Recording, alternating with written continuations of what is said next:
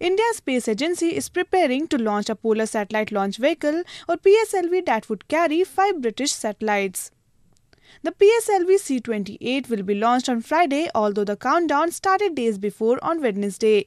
It is being termed as India's biggest commercial liftoff with 5 satellites of Britain's Surrey Satellite Technology Limited and Surrey Space Centre. We have the launch at 9:58 p.m. in the night, and this is a commercial launch, and we are launching 5 of the satellites for UK Surrey Technologies. So this is the 5th dedicated launch for commercial purposes, and this is also the heaviest of the commercial payloads we are carrying. As per the ISRO, the 5 satellites together weigh more than 1400 kilograms.